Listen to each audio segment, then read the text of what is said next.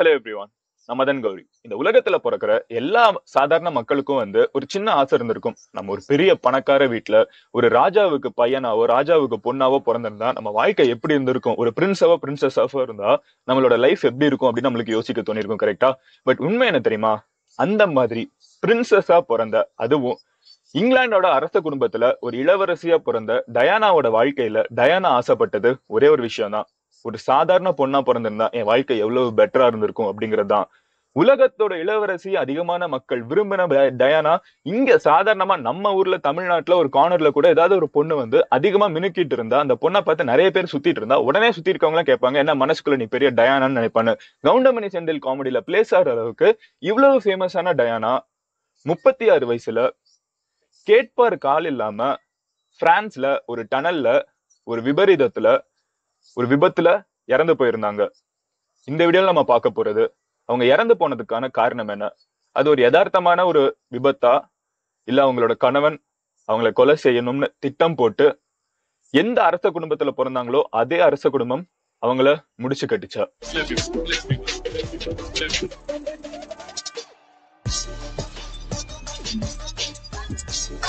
இன்னைக்கு நம்ம பார்க்க போறது the most interesting topic. நிறைய பேர் கேட்டுட்டு இருந்த ஒரு கேள்வி கூட, டயானா யார், இவங்க வாழ்க்கையில என்னாச்சு? 37 வயசுல இந்த உலகமே பார்த்துட்டு இருக்கப்போ யாருமே எதிர்பார்க்காத விதமா ஒரு விபத்துல இறந்து போனதுக்கான காரணம் என்ன, இல்ல இது முதல்ல ஒரு விபத்தா அப்படின்னு ஏகப்பட்ட கேள்விகளுக்கு இப்ப நம்ம ஆன்சர் பார்க்க போறோம். சோ ஃபர்ஸ்ட் இதெல்லாம் நம்ம எங்க இருந்து ஆரம்பிக்கணும் அப்படின்னு பாத்தீங்கன்னா டயானாவோட பிறப்புல இருந்து ஆரம்பிக்கணும். டயானா எங்க பிறந்தாங்க அப்படின்னு பாத்தீங்கன்னா இவங்க இங்கிலாந்துல தான் பிறந்திருக்காங்க. இவங்க பிரிட்டிஷோட அரச குடும்பத்திலே பிறந்திருக்காங்க. இந்த எலிசபெத் அவங்கள நம்ம கேள்விப்பட்டிருக்கோம்ல, அவங்களோட வம்சாவளியில டைரக்டா பிறக்கலைனாலும் ஒரு அரச குடும்பம் அப்படின்னு சொன்னோம்னா அது மெயினா ஒரு லைன் இருக்கும். அது சுத்திக்கிட்டே நிறைய லைன்ஸ் இருக்கும் தெரியுமா. அந்த மினிஸ்டர்ஸ் சில பேர் இருப்பாங்க. அந்த மாதிரி இருக்கிற ஒரு பர்டிகுலர் சைட் லைன்ல டயானா பிறந்திருக்காங்க. அவங்களோட அப்பா அம்மா 2 பேருமே மிகப்பெரிய பணக்காரங்க. ஆனா அவங்க அப்பா அம்மாவோட மிகப்பெரிய குறை என்ன அப்படிங்கிறது பாத்தீங்கன்னா அவங்களோட வாழ்க்கையில எப்படியாவது ஒரு பையனை பெத்தெடுத்தரணும். அந்த பையன் இவங்களோட வம்சாவளியை கேரி அவுட் பண்ணுவாங்க. கரெக்டா? அதுக்காக ஒரு பையனை பெத்தெடுத்திருக்கணும்னு நினைக்கிறாங்க. பட் டயானா வரைக்கும் அவங்களுக்கு பிறந்தது என்னமோ எல்லாமே பெண்கள் தான். இதுல கடுப்பான அவங்களோட அப்பா இருந்துகிட்டு என்ன பண்ணிருக்காங்கன்னு பாத்தீங்கன்னா டயானாவோட அம்மாவை நீ போய் டெஸ்ட் எல்லாம் பண்ணிட்டு வா, உடம்புல ஏதாவது கோளாறு இருக்கான்னு பாருன்னு சொல்ற அளவுக்கு அதிகமான கொடுமைகள் அவங்க அம்மாவுக்கு இழைக்கப்பட்டிருக்கு. இதெல்லாம் டயானா சின்ன வயசுல இருந்து பார்த்து வளர ஆரம்பிச்சிருக்காங்க. சோ சின்ன வயசுல இருந்தே இந்த அரச குடும்பம் அதுக்குன்னு இருக்கிற ஒரு மரியாதை, அதை சுத்தி அவங்க வீட்டுக்குள்ள எது நடந்தாலும் அது ஒரு நியூஸா வெளியே வருதுங்க. கொஞ்சம் கூட ஒரு பிரைவசியே இருக்க மாட்டேங்குது, கொஞ்சம் கூட நம்மளுக்குன்னு ஒரு வாழ்க்கையே இருக்க மாட்டேங்குதுன்னு சின்ன வயசுல இருந்து இதெல்லாம் ஒரு அருவருப்பு ஏற்படுத்தி தான் அவங்க வளர்ந்துட்டு இருக்காங்க. நம்ம எல்லாம் அதிகமா ஆசைப்படுற அந்த அரச குடும்பம், அவங்க அந்த அரச குடும்பத்துல பிறந்தாலுமே அவங்களுக்கு அதுல பெருசா இன்ட்ரெஸ்ட் இருந்தது கிடையாது. ஏன்னா அவங்க கவலைப்படுறது எல்லாமே வம்சாவளி, கெத்து, காசு, இந்த மாதிரி சில விஷயங்கள் தான். இதெல்லாம் எனக்கு வேணாம், அதை தாண்டி அன்பு அப்படிங்கிற ஒரு விஷயம் யாருக்கிட்டயுமே இல்லைன்னு ஏங்கிட்டு இருக்காங்க. இவங்க அப்பா இவங்க அம்மாவை எப்படிலாம் கொடுமைப்படுத்திட்டு இருக்கிற அதே நேரத்துல இவங்க அம்மாவை ஃபர்தரா அவங்க அப்பா என்ன பண்றாங்கன்னு பாத்தீங்கன்னா ஒரு பர்டிகுலர் காலத்துல விவாகரத்து பண்ணிடுறாங்க. அனுப்பிச்சு விட்டுட்டு இன்னொரு பொண்ணை கல்யாணம் பண்றாங்க. இவங்களுக்கு சின்னம்மா ஒருத்தங்க, அதாவது ஸ்டெப் மதர் ஒருத்தங்க வராங்க. அவங்க டயானாவை ஒழுங்கா ட்ரீட் பண்ணது இல்ல. சின்ன வயசுல சம்டைம்ஸ் டயானா சொன்ன வேலையை செய்யலைன்னா மாடியில இருந்து பிடிச்சி கீழே எல்லாம் தள்ளி விட்டுருக்காங்க. அவ்வளவு கொடுமைகளுக்கு இழைக்கப்பட்டிருக்காங்கிறது டயானா லேட்டர் பீரியட்ல சொல்றாங்க. இதெல்லாம் பார்த்து வளர்ற டயானாக்கு சுத்தமா இந்த அரச குடும்பம் எதுலயுமே இன்ட்ரெஸ்ட் இல்ல. சோ அவங்க வீட்டை விட்டு வெளியே போய் ஒரு சாதாரண லண்டன்ல இருக்கிற ஒரு சாதாரண பொண்ணு படிச்சு முடிச்சோன்னு என்ன பண்ணுவாங்க, வெளியே போய் ஒரு சாதாரணமா ஒரு ஜாப் சர்ச் பண்ணி அவங்களே பார்ட் டைமா வேலை பார்த்து வாழ்க்கை நடத்துவாங்கல்ல. டயானா அந்த மாதிரி பார்ட் டைமா நிறைய தொழில்களை பண்ண ஆரம்பிக்கிறாங்க. யோசிச்சு பாருங்க, அரச குடும்பத்துல ஒரு இளவரசியா பிறந்திருக்க ஒரு பெண், ஒரு பர்டிகுலர் ஒரு ஃபேமிலியில அவங்கதான் இளவரசி. அவங்க ஆனா வீட்டை விட்டு வெளியே போய் ஒரு சாதாரணமா சின்ன சின்ன வேலைகள், ஒரு கிளீன் பண்ற வேலையா இருக்கட்டும், கிண்டர் கார்டன் ஸ்கூலுக்கு டீச்சரா இருக்கட்டும், இந்த மாதிரி அவங்களுக்கு கொஞ்சம் கூட தேவை, அவங்க இதெல்லாம் வேலையை செய்யணும்னு அவசியமே கிடையாது, அவ்வளவு காசு இருக்கு. ஆனாலும் இந்த அரச குடும்பத்தோட சாயம் எனக்கு வேணாங்கிறதுனால இந்த ஒரு பாப்பராசி அப்படின்னு சொல்ல தெரியுமா, எங்க போனாலும் மீடியா சுத்திக்கிட்டே இருக்குது, இதெல்லாம் வேணான்னு சொல்லி ஒரு சாதாரண பெண்ணா வாழணும்னு ஆசைப்பட்டு அதுக்காக நிறைய முயற்சிகள் எடுக்கிறாங்க. அரச குடும்பத்தை கம்ப்ளீட்டா உதறி விட்டுட்டு வந்துடுறாங்க. அவங்க அப்பா அம்மாவுக்கு விவாகரத்தானது, இன்னொரு அம்மா வந்தது, இது எதுவுமே அவங்களால ஏத்துக்க முடியல. இப்படி இருக்கிற டயானா ஒரு பர்டிகுலர் ஈவென்ட் அப்ப எலிசபெத்தோட வம்சாவளி இருக்காங்க. எலிசபெத் தான் குவீன். சோ அவங்களோட குடும்பத்துல நடக்கிற அந்த பேலஸ்ல நடக்கிற ஒரு பர்டிகுலர் ஃபெஸ்டிவலுக்கு எல்லா சொந்தக்காரங்களையும் இன்வைட் பண்றாங்க. அப்ப டயானாவும் இன்வைட் பண்ணப்படுறாங்க. சோ டயானாவும் இந்த ஈவெண்ட்டை போய் அட்டென்ட் பண்றாங்க. அப்போ அங்க எலிசபெத்தோட பையன், முதல் பையன் டயானாவை பார்த்தோன்னா அதிகமா காதல் வயப்பட்டுறாங்க. பட் ஒரு இன்ட்ரெஸ்டிங்கான விஷயம் பாத்தீங்கன்னா, இதுக்கு முன்னாடி அந்த பையன் ஆல்ரெடி டயானாவோட அக்காவை உசார் பண்ணிட்டு இருந்தாங்க. பட் 13 வயசு கேப் இருந்தாலும் டயானாவும் அவங்களும் வந்து கொஞ்ச நாள்லயே காதலிக்க ஆரம்பிக்கிறாங்க. சோ டயானா அது வரைக்கும் ஒரு இளவரசியா இருந்தாலும் லண்டன்ல யாருக்குமே தெரியாது. சாதாரணமா ரோட்ல தான் சுத்திட்டு இருப்பாங்க. பட் அங்க லண்டனோட இளவரசன் இருந்துகிட்டு இந்த ஒரு பொண்ணு கூட பேச ஆரம்பிக்கிறாங்க. இவங்க 2 பேர் வந்து ஒருவேளை கல்யாணம் பண்ணிக்கலாம் அப்படிங்கிற ஒரு டாக் வர ஆரம்பிச்சதுக்கு அப்புறம் எல்லாருமே சுத்தி சுத்தி இவங்களை பத்தியே பேசிட்டு இருக்காங்க. டயானா ஒரே வருஷத்துல வந்து பயங்கரமா உலகம் ஃபுல்லா பேசப்படுறாங்க. பிரிட்டிஷோட இளவரசன் அப்படின்னு சொல்றப்போ அவங்களுக்கு ஏகப்பட்ட கெத்தெல்லாம் இருக்கு. அதில் அவ்வளோ பெரிய ஆள் இருந்துகிட்டு ஒரு சாதாரண ஒரு பொண்ணுகிட்ட போய் பேசுறாங்களேன்னு பாக்குறாங்க. பட் லேட்டரா டிக் பண்றப்பதான் தெரியுது இவங்க சாதாரண பெண் இல்ல, இவங்க வந்து எல்லாத்தையும் தூக்கி போட்டுட்டு ஒரு சாதாரணமா வாழ்ந்துட்டு இருக்கிற ஒரு பெண் அப்படின்னு தெரிஞ்சோன்னா மக்களுக்கு ஒரு அதிகமான ஒரு ஈர்ப்பு. இவ்வளவு பெரிய ஒரு இடத்துல இருந்துகிட்டு நம்மள மாதிரி வாழணும்னு ஆசைப்படுறாங்களேன்னு ஒரு ஈர்ப்பு வேற வர ஆரம்பிக்குது. இதெல்லாம் வந்து பயங்கரமா மீடியாலையும் பேசப்படுது. டயானா 20 வயசுல அவங்க எலிசபெத்தோட முதல் பையனை திருமணம் பண்றாங்க. இந்த உலகத்தோட ஒரு ரொம்ப ஃபேமஸான ஒரு பர்சனா 20 வயசுல ஆகுறாங்க. அவங்க 20 வயசுல கல்யாணம் பண்ணதுனால பிரின்சஸ் ஆஃப் வேல்ஸ், அதாவது இங்கிலாந்தோட அரச குடும்பத்தோட இளவரசி அப்படிங்கிற ஒரு பட்டம் அவங்களுக்கு கொடுக்கப்படுது. இது வந்து அவங்களுக்கு இது அவங்க பட்டம் வந்ததுக்கு அப்புறமே வந்து அவங்க என்ன பண்றாங்கன்னா, யாரா இருந்தாலும் இந்த இளவரசியா மாறினதுக்கு அப்புறம் அரச குடும்பத்துல போய் சேர்ந்ததுக்கு அப்புறம் அவங்க செஞ்சுட்டு இருக்கிற வேலையெல்லாம் விட்டுட்டு அரச குடும்பத்துக்காகவே அவங்களோட வாழ்க்கையை வந்து அர்ப்பணிக்கணும். இப்ப கூட நீங்க ரீசன் பாத்தீங்கன்னா மேகன் அப்படிங்கிறவங்க ஒருத்தங்க இருந்துகிட்டு ஆல்ரெடி வந்து இப்ப அரச குடும்பத்துல வந்து இப்ப ரீசெண்டா மர்ஜ் ஆயிருக்காங்க கரெக்டா. ஆனா அவங்க வந்து ஒரு ஆக்ட்ரஸா இருந்தாங்க இதுக்கு முன்னாடி. பட் அவங்க இதுல போய் மர்ஜ் ஆனதுக்கு அப்புறம் அவங்க செஞ்சுட்டு இருந்த தொழிலெல்லாம் விட்டுட்டு ஒரு இளவரசியா எப்படி இருக்கணுமோ அது மட்டும் தான் இருந்துட்டு இருக்கணும் நாங்க. பட் டயானா அந்த காலத்திலே இது எல்லாத்தையுமே உடைக்க ஆரம்பிச்சாங்க. அவங்க எப்படி வேலை பார்த்துட்டு இருந்தாங்களோ அதே மாதிரி தான் வேலை பார்த்துட்டு இருந்தாங்க. அவங்களுக்கு எங்க போகணும்னு தோணுச்சோ போயிட்டு இருந்தாங்க. ஒரு அரச குடும்பத்துல இருக்கவங்க இருந்துகிட்டு எவ்வளவு ஃபார்மலா ட்ரெஸ் பண்ணணும்னு சொல்றாங்களா அப்படிலாம் கிடையாது. எனக்கு பிகினி போடணும்னு தோணுச்சுன்னா நான் பிகினி போடுவேன், எனக்கு ஷார்ட்ஸ் போடணும்னு தோணுச்சுன்னா நான் ஷார்ட்ஸ் போடுவேன்னு சொல்லிட்டு அவங்களுக்கு என்னென்ன உடை அணிகணும்னு தோணுச்சோ அதெல்லாம் அணிஞ்சாங்க. அவங்களோட குழந்தைங்களை அவங்க எப்படி வளர்க்கணும்னு நினைச்சாங்களோ அப்படி வளர்த்தாங்க. 2 பசங்க இருந்தாங்க. அவங்க 2 பேருக்குமே வந்து தனியாலாம் வீட்டுக்குள்ள எல்லாம் டீச்சர் எல்லாம் கிடையாது. நான் எப்பவும் போல ஸ்கூலுக்கு அனுப்புவேன்னு சொன்னாங்க. ஒரு ஹெச்ஐவி இருக்க பேஷண்ட்டை போய் கட்டி பிடிச்சாங்க. இது போக மக்கள் கிட்ட வந்து ஒரு அன்புனா என்னங்கிறத போய் சேர்க்க ஆரம்பிச்சாங்க. இந்தியாவுக்கு வந்து எஜுகேஷனோட இம்பார்ட்டன்ஸை பேசினாங்க. இந்த மாதிரி ஒரு இளவரசி இது வரைக்கும் எந்த ஒரு நாட்டிலையுமே வந்து எஸ்பெஷலி இங்கிலாந்தோட அரச குடும்பத்துல சுயநலமா இருக்கிற ஒரு குடும்பத்துல வந்து இப்படி பொதுநலமா வாழ்ந்துட்டு இருக்கிற இளவரசியை பார்த்து எல்லாருமே வந்து என்ன சொல்ல ஆரம்பிச்சாங்கன்னா, இந்த டயானா அப்படிங்கிற ஒரு பொண்ணு இருந்துகிட்டு எல்லா பேரியர்ஸும் உடைக்கிறாங்க. இளவரசினா வந்து ஒரு பர்டிகுலர் இப்படிதான் போகணும், யார்கிட்டயும் இறங்கி பேசக்கூடாது, அவங்களுக்குன்னு ஒரு கார் இருக்கணும், அதை விட்டு இறங்கி போய் ஒருத்தவங்க நின்றுட்டு இருந்தாங்கன்னா அவங்க கிட்ட போய் பேசுறது. இந்த மாதிரி அவங்க உண்மையிலேயே மனசாட்சியில இருந்து வந்து அவங்க பண்ற சின்ன சின்ன ஆக்ஷன்ஸ் ஆஃப் கைண்ட்னஸ் இருக்குல்ல, இதெல்லாம் வந்து அரச குடும்பத்துல இருக்கவங்கள பாத்துக்கிட்டே இருந்துகிட்டு இந்த பொண்ணு என்ன அரச குடும்பத்துக்கும் சாதாரண மக்களுக்கும் இருக்கிற இந்த கேப்பை வந்து உடைச்சுக்கிட்டே இருக்கா, இவ இப்படியே போயிட்டு இருந்தா பெரிய பிரச்சனை அப்படின்னு பேசிட்டு இருக்காங்க.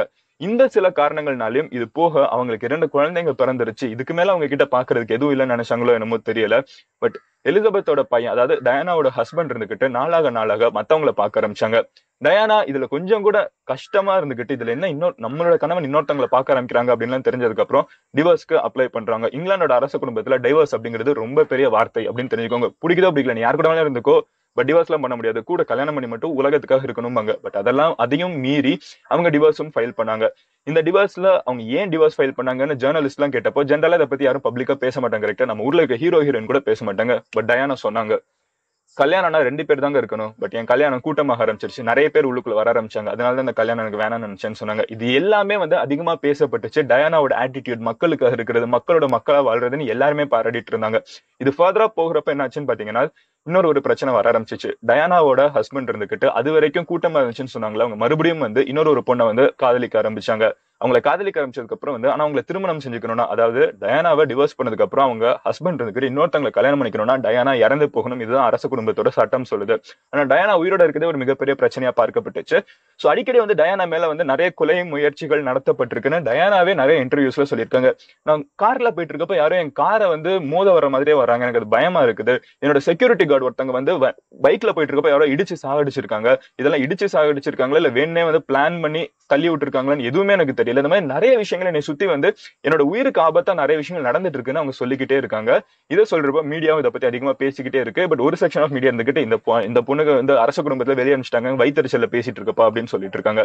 இதெல்லாம் போயிட்டு இருக்கப்போதான் டயானாவோட சோகமான கஷ்டமான வாழ்க்கையில ஒரு மலரும் போர்ஷன் வருது. அது என்னன்னு பாத்தீங்கன்னா, டயானா ஒரு இஜிப்தியன் பிசினஸ் மேனோட பையனை வந்து காதலிக்க ஆரம்பிக்கிறாங்க.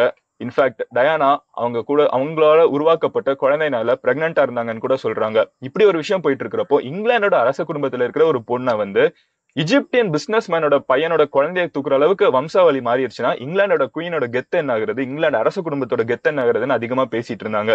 இப்படி இருக்கிற ஒரு காலகட்டத்தில் என்னாச்சுன்னு பாத்தீங்கன்னா, டயானாவை போட்டு தள்ளணும்னு சொல்லி நிறைய பேர் ஓப்பனாவே பேச ஆரம்பிச்சாங்க. டயானா இருக்கிறதே பிரச்சனைன்னு நிறைய பேர் ஓப்பனா பேச ஆரம்பிச்சாங்க. இதெல்லாம் போயிட்டு இருக்கப்போதான் 1997 வந்து பிரான்ஸ்ல ஆகஸ்ட் மாசம் வந்து ஒரு பர்டிகுலர் டனலுக்குள்ள வந்து டயானா அவங்களோட பாய் ஃப்ரெண்ட், அதாவது இப்போ இருக்கிற பாய் ஃப்ரெண்ட் ஒருத்தங்க இருக்காங்க, இஜிப்தியன் பிசினஸ் மேனோட பையன். இன்ஃபேக்ட் என்னன்னு பாத்தீங்கன்னா, அவங்க 2 பேருமே வந்து அன்னைக்கு நைட் வந்து ஒரு பர்டிகுலர் ஹோட்டல்ல போய் சாப்பிட போயிருக்காங்க. அந்த ஹோட்டல்ல வந்து அந்த பிசினஸ் மேனோட பையன் இருந்துகிட்டு டயானாக்கு கல்யாணத்தை ப்ரொபோஸ் பண்ணுங்கிறதுக்காக 2 ரிங் கூட வாங்கி வச்சிருக்காங்க. பட் அவங்க அந்த ஹோட்டலுக்கு போனதுக்கு அப்புறம் தான் ரியலைஸ் பண்ணிருக்காங்க, அந்த ஹோட்டல்ல இருக்கிற வெயிட்டர்ஸ் இருப்பாங்க தெரியுமா, அந்த வெயிட்டர்ஸ் கூட வந்து பாப்பராசியா இருக்கலாம்னு. பாப்பராசினா என்னன்னு பாத்தீங்கன்னா, இந்த போட்டோ எடுத்துட்டே இருப்பாங்க தெரியுமா ஜேர்னலிஸ்ட்லாம், அந்த மாதிரி ஜேர்னலிஸ்ட் இருந்துகிட்டு, ஏன்னா இளவரசி ஒருத்தன் கூட இருக்கிறது, அது வந்து கல்யாணமான இளவரசி ஒருத்தன் கூட இருக்குதுங்கிறது ஒரு மிகப்பெரிய விஷயம். டிவோர்ஸ் ஆனாலும் அது ஒரு பெரிய விஷயம். சோ அந்த போட்டோ எடுக்கணுங்கிறதுக்காக நிறைய பேர் வெயிட்டரா வேஷம் போட்டு உள்ள வந்திருக்காங்கன்னு தெரிய வருது. சோ கடுப்பானவங்க 2 பேர் இருந்துகிட்டு எங்களை கொஞ்சமாவது தனிமையா இருக்க விடுங்க அப்படின்னு சொல்லிட்டு அங்கேருந்து வேக வேகமா வெளியே ஒரு வண்டியில ஏறி போறாங்க. அந்த பர்டிகுலர் காரை ஓட்டிட்டு இருந்தவன் வந்து ஆல்ரெடி போதையில இருந்தான்னு வேற சொல்றாங்க. சோ இப்படி இருக்கிற நிலைமையில என்னதுன்னு பாத்தீங்கன்னா, அவங்க வந்து வேகமா போயிட்டு இருந்திருக்காங்க. இந்த பின்னாடி பாப்பராசி இருந்துகிட்டு இவங்க 2 பேர் தான் அப்படின்னு கன்ஃபார்ம் ஆகி தப்பிக்கிறாங்கன்னு வேற தெரிஞ்சதுக்கு அப்புறம், தப்பிக்கிறாங்கன்னா எங்க அவங்க தனிமையை தேடி போறாங்கன்னு தெரிஞ்சவொடனே ஒரு போட்டோவாவது எடுத்துட முடியாதுன்னு சொல்லிட்டு நிறைய கார் பின்னாடியே துரத்த ஆரம்பிக்குது. இவங்க துரத்துறதுல அந்த கார் இருந்துகிட்டு இவங்க கிட்ட தப்பிக்கணும் அப்படிங்கறதுல வந்து ஒரு பர்டிகுலர் டனலுக்குள்ள போகிறப்ப ஒரு விபத்து ஏற்படுது. அந்த விபத்துல டயானா வந்து அதிகமா அடிபட்டுறாங்க அப்படின்னு சொல்றாங்க. மீதி இருக்கிறவங்க இறந்து போயிடுறாங்க. அதுக்கப்புறம் டயானாவோட உடலை வந்து கிட்ட இருக்கிற ஹாஸ்பிட்டல் கொண்டு போனப்ப அங்க இருக்கிற ஹாஸ்பிட்டல் அனௌன்ஸ் பண்ணிடுறாங்க, டயானா இறந்து போயிட்டாங்க அப்படிங்கறத வந்து கிட்டத்தட்ட லண்டன்ல நள்ளிரவு 1 மணிக்கு சொல்லப்படுது. லண்டனோட ரோஜா அப்படின்னு சொல்லுவாங்க, லண்டனோட இளவரசி. இந்த உலகத்துல அதிகமான மக்கள்னால இப்படியும் பொண்ணு இருக்காங்களேன்னு சொல்லி ஆச்சரியப்பட்டவங்க யாருமே கேட்கறதுக்கு ஆள் இல்லாம நடு ரோட்ல இறந்து கிடந்தாங்க. இவங்க இறந்து கிட்டத்தட்ட 1 மணி நேரத்துக்குள்ளேயே வந்து இவங்களோட பாடி பார்ட்ஸ் எல்லாம் ரிமூவ் பண்ணி எம்பாம் அப்படின்னு பண்ணாங்க. இப்ப நம்ம ஊர்ல ஜெயலலிதாவுக்கு பண்ணாங்க தெரியுமா, அவங்க பாடியை வந்து பிரிசர்வ் பண்ணுங்கிறதுக்காக வேக வேகமா பண்ணி முடிச்சாங்க. வேக வேகமா லண்டனுக்கு பாடியும் கொண்டு போனாங்க. வேக வேகமா அந்த பிளைட், அந்த ஆக்சிடென்ட் வந்து இன்வெஸ்டிகேஷனே கம்ப்ளீட்டா முடியறதுக்குள்ள இருந்துகிட்டு 24 மணி நேரத்துக்குள்ள இருந்து முழுக்க முழுக்க ஆக்சிடென்ட் அப்படின்லாம் சொல்லி முடிச்சாங்க. இப்ப நிறைய பேர் கேள்வி கேட்க ஆரம்பிச்சாங்க, இந்த இது கொஞ்சம் டவுட்டா இருக்கே அப்படின்னு சொல்லிட்டு, சரி இந்த விபத்து நீங்க சொல்றீங்களா அதோட ப்ரூஃப் எல்லாம் எடுத்து காமிங்கன்னு சொல்றப்பதான் இருந்துகிட்டு எப்படி விபத்து நடந்துச்சுன்னு கேட்கறப்பதான் தெரிய வருது. நிறைய பேர் சொல்றாங்க, அவங்கள அந்த கார் சேஸ் பண்ணிட்டு கண்ணு முன்னாடி எல்லாம் ரோட்ல நடந்த விஷயம் தானே. சோ அந்த காரை சேஸ் பண்ணிட்டு போயிருந்தப்போ அவங்க மேல வந்து நிறைய ஒரு பயங்கரமான பிளாஷ் வந்து டிரைவரோட முன்னாடியில இருந்து வந்துகிட்டே இருந்துச்சு அப்படின்னு சொல்றாங்க. சோ கார் இப்படி போயிட்டு இருக்குன்னா அதுக்கு முன்னாடி இன்னொரு ஒரு வண்டி இருந்துகிட்டு வேகமா பிளாஷை வந்து முன்னாடி த்ரோ பண்ணிக்கிட்டே இருந்திருக்காங்க. இது போட்டோ பிளாஷ் கிடையாது, அதை விட ஸ்ட்ராங்கான பிளாஷ். இதை கவர் அப் பண்றதுக்கு பின்னாடியில இருந்து நிறைய பேர் வந்து கார்ல வந்து பிளாஷ் எடுக்கிற மாதிரி போட்டோ எடுக்கிற மாதிரி காமிச்சிருந்தாங்க. பட் இந்த பிளாஷ் எப்படின்னு பாத்தீங்கன்னா, வண்டி ஒருத்தன் ஓட்டிட்டு இருக்கானா, நம்ம ஹெட்லைட் ஒருத்தன் ஆப்போசிட்ல போட்டா கூட முன்னாடி என்ன வருதுன்னு தெரியாது. சோ பிளாஷை வேணும்னே அதிகமா போடுறப்போ என்ன ஆகுதுன்னு பாத்தீங்கன்னா, வண்டி பேலன்ஸ் லூஸ் ஆகி ஆக்சிடென்ட் ஆயிடும். இந்த மாதிரி ஒரு பிளாஷ் அடிச்சுதான் அந்த காரை வந்து ஆக்சிடென்ட் பண்ணிருக்காங்க அப்படின்னு சொல்றாங்க. இன்னொரு விஷயம் என்னன்னு பாத்தீங்கன்னா, இது உண்மையில நடந்த விஷயங்க. அந்த டனலுக்குள்ள போய் டயானா இறந்து போனாங்க கரெக்டா. இவங்க சேஸ் பண்ணிட்டே போனாங்க. அந்த டனலுக்குள்ள அவங்க எப்படி விபத்து நடந்துச்சுன்னு யாரும் கண்ணால பார்க்கல. ஒரு டனல், ஒரு குகை மாதிரி. ஆனா அந்த டனலுக்குள்ள 14 சிசிடிவி கேமரா இருந்திருக்கு. கிட்டத்தட்ட டயானா இறந்து போய் 20 வருஷம் ஆயிடுச்சு. இன்னைக்கு வரைக்கும் அந்த டனலுக்குள்ள இருந்த 14 சிசிடிவி கேமரால ஒரு சிசிடிவி கேமரா கூட ஒர்க் ஆகல அப்படின்னு வந்து பிரான்ஸ் கவர்மெண்ட் சாதிச்சுக்கிட்டே இருக்குது. இந்த விஷயங்கள் எல்லாம் பாக்குறப்ப, இது போக அவங்களோட டிரைவர் அவங்க வந்து சரக்கு அடிச்சிருக்காங்கன்னு இவனுக்கு எல்லாருமே நியூஸ்ல பேசிட்டு இருக்காங்க. பட் அவங்களோட ரொம்ப க்ளோஸா இருக்கவங்க சொல்றாங்க, அவனுக்கு சரக்கு அடிக்கிற பழக்கமே இல்ல, அவன் எப்படி சரக்கு அடிச்சு வண்டியை போய் விடுவான் அப்படின்னு தான் கேக்குறாங்க. எது எப்படி இருந்தாலும் இந்த உலகத்துல அதிகமா நேசிக்கப்பட்ட பெண்ணான இளவரசியா பிறந்த சாதாரண பொண்ணா வாழணும்னு ஆசைப்பட்ட டயானாவோட கதை வந்து இன்னைக்கு வரைக்கும் நம்மளோட ஜெயலலிதாவோட கதை மாதிரியே எப்படி இறந்தாங்கிறது ஒரு மிகப்பெரிய மர்மமாவே இருந்துட்டு இருக்கு. உங்ககிட்ட நான் கேட்கணும்னு நினைக்கிற ஒரே கேள்வி, டயானா எப்படி இறந்திருப்பாங்கன்னு நினைக்கிறீங்க? அது ஒரு விபத்தா இருந்திருக்கும்னு நினைக்கிறீங்களா, இல்ல பிளான் பண்ணி அவங்கள இந்த உலகத்துல இந்த அரச குடும்பத்துக்கும் சாதாரண மக்களுக்கும் இருக்கிற கேப்பை கம்மியாக்கிட்டு இருக்காங்கன்னு அவங்கள முட்டுக்கட்டணும் அப்படின்னு சொல்லி அவங்களுக்கு முடிக்கப்பட்ட ஒரு கதைன்னு நினைக்கிறீங்களா? இது என்னங்கிறத கமெண்ட்ல லீவ் பண்ணுங்க. உங்க ஃப்ரெண்ட்ஸ் யாராவது வந்து டயானாவை அதிகமா ஃபாலோ பண்ணிருக்கவங்களா இருந்தாங்கன்னா அவங்க கிட்ட இந்த வீடியோ ஷேர் பண்ணுங்க. டயானாவை பத்தி சொல்லி முடிக்கிறதுக்கு முன்னாடி ஒரே ஒரு கோட் மட்டும் சொல்லிட்டேன். டயானாவோட மொத்த கேரக்டரையும் சொல்லணும்னா, எப்பவுமே யாருக்காவது ஏதாவது ஒரு ஹெல்ப் பண்ணுங்க. அது நம்மளோட லைஃப்ல என்னைக்காவது நம்மளுக்கு நம்ம எதிர்பார்க்காத நேரத்துல நம்மளுக்கு யாரோ ஒருத்தங்க யாருக்கும் ஹெல்ப் பண்ணணும்னு நினைச்சு மறுபடியும் நம்மளுக்கு ஹெல்ப் பண்ணுவாங்க. Simple random act of kindness can change the world. இந்த உலகத்தை மாற்றுறதே வந்து சின்ன சின்ன அன்புகள் தான் அப்படிங்கறத வந்து டயானா சொல்லி முடிக்கிறாங்க. அரசு குடும்பத்துல பிறந்தா கூட வாழ்க்கை நிம்மதியா வாழ முடியாது இல்ல. நம்ம எல்லாமே பணம்னு நினைச்சிட்டு இருந்தோம்னா அது இல்ல, அதை தாண்டி அன்புங்கிற ஒரு விஷயம் இருக்குங்கிறதுக்கு டயானோட வாழ்க்கை ஒரு பெஸ்ட் எக்ஸாம்பிள். நாளைக்கு உங்களை இன்னொரு வீடியோல பாக்குறேன். Until then, bye. Madan Gowri signing off here. Love you all. Cheers. Take care. Bye. Love you all. Cheers.